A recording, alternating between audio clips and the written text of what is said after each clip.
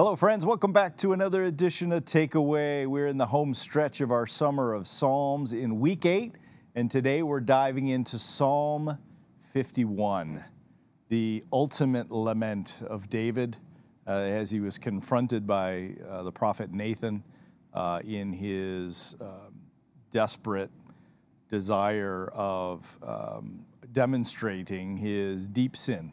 And it was an incredible... The whole psalm itself is an incredible model of confession and repentance and restoration. In I think an example for all of us to follow. Yes, it is. Not the sin, but the restoration part, and how you truly confess and repent, and the illustrative words.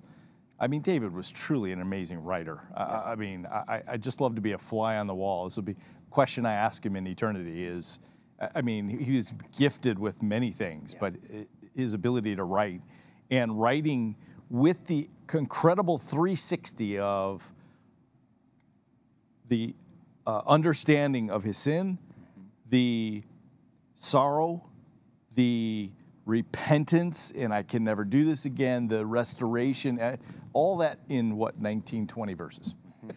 But powerful and impactful.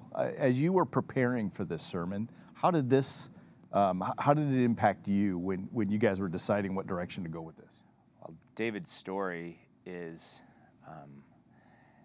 very, very powerful, and it is an example, man after God's own heart, and the duplicitous nature of all of us, the sinner and Satan that's found in all of us, a man after God's own heart, and yet commits adultery and has an affair, and really you think his life is kind of ruined, and it would have been ruined apart from this posture, apart from Nathan and confrontation, and in that moment of being confronted, he has, when Nathan says, "You're the man," he has, "No, I'm not. Who are you?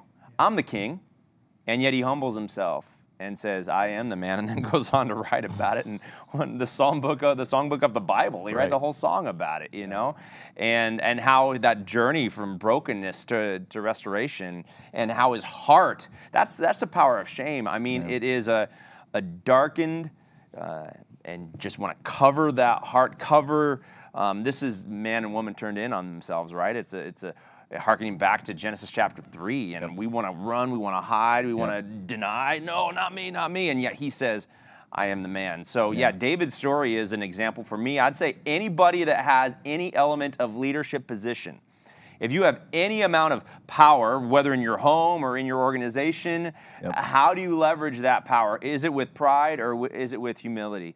And David, sinner like all of us, gives us that example of radical humility, even in the midst. He could have been crippled by his shame, but he gave it to his Savior. Yeah, I think you just answered the second question, is what did you learn about this? What is God telling you through this sermon? And I think you hit it right on the head. And you know, when you say leader, we're all a leader in one way, shape, or form. And whether it's leader over only ourselves, or it's leader over our families, or it's leader over hundreds or thousands of people. And the ability to admit wrong, admit fault, to see it, to man up, so to speak, or woman up, to really embrace it and see that in such a short psalm, how David compacts that cycle of restoration. That's right. It applies to every single human being in any moment, right? Let's go into kind of the next one then, is how can we best adopt this particular psalm to our lives? Well, we've kind of answered a little bit of that too, but just that posture of sin is ever before me. Daily. David said, I was conceived in sin. There's never been a time that I was free of sin, outside of the forgiveness won for me by my Savior. So this tension that we live in, and then all of life is confession. I've been saying this for a while, but the more I look at Scripture, and the more I look at my own life and the way I work with people, and the quicker I can get to owning my responsibility, my contribution for whatever the struggle is, the better it goes. But the lie of the enemy says, no, cover it up, live with shame, and move from fear, oh, I'm going to be exposed, all the way over to pride, no, I'm the man. The quicker we get to say, man, I own it. I'm sorry. We get specific about it. The one thing about David's story is, he had to be confronted by it. That's right.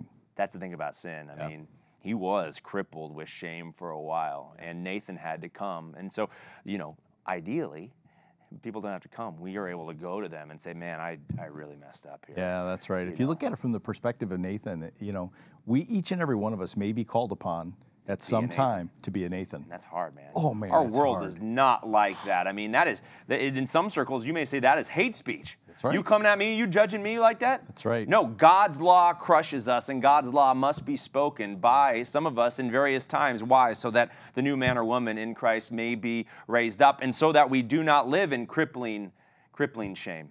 Yeah. Yeah, and so I think it's a twofold lesson, is learn the lesson about how to be a David and learn the lesson about how to be a Nathan. That's right. And the Davids are daily. Nathan's maybe not quite so frequently. Right. But I look at it too at the fact, if we translate it into prayer, I've gotten better at gratitude. Yep. When I wake up before I fall asleep. And we'll discuss gratitude in another week. But let's look at it from this message, the message this week in shame. And maybe this is a perfect opportunity as you give gratitude before you fall asleep to also repent and confess to Him. You have a captive audience in our Father, right? Yeah. I think a rhythm of prayer, gratitude in the morning. Dear Jesus, I'm thankful for being alive. Prayer at night. Yeah. Oh, my goodness. There before the grace of God go I. Please forgive me of everything I've thought and said and done that was not according to your will. And then go to peace and sleep soundly, forgiven by Jesus. That's beautiful. And if you want to roll that out as we wrap up here and pick a verse that we can pray over, maybe in just that very way. Yeah, let's pray. This is verse 1, and I'm even going to move into verse 2. It's very, very powerful. So have mercy on me, O God, according to your steadfast love. That's been a theme, God. Your steadfast, consistent, persistent love, chasing us down. According to your abundant mercy, I don't get what I deserve. Rather, I get grace. You have blotted out all of my transgressions. Wash me thoroughly from my iniquity and cleanse me from my sin. Heavenly Father, we thank and praise you that through the sending of your Son, Jesus Christ our Lord, you have given us a new washing, a rebirth, a renewal in the waters of baptism. You have given us your Holy Spirit. We are washed, we are clean, we are holy, dearly loved. You have hidden your face from our sin, and it's been nailed to the cross with Jesus. And therefore our hearts are new, our souls are new. We have joy in you, and shame and fear, anxiety, all the things that hamper us from fearfully and wonderfully, joyfully following you have been taken away as far as the east is from the west. We thank and praise you now that we can rejoice with a new, cleansed, shameless heart. We love you, Lord Jesus. Thank you for loving us infinitely more. In Jesus' name, amen. Thank you, brother. We'll see you all again next week as we wrap up this summer sermon series in the Psalms. Have a blessed week in the Lord. See ya. Peace.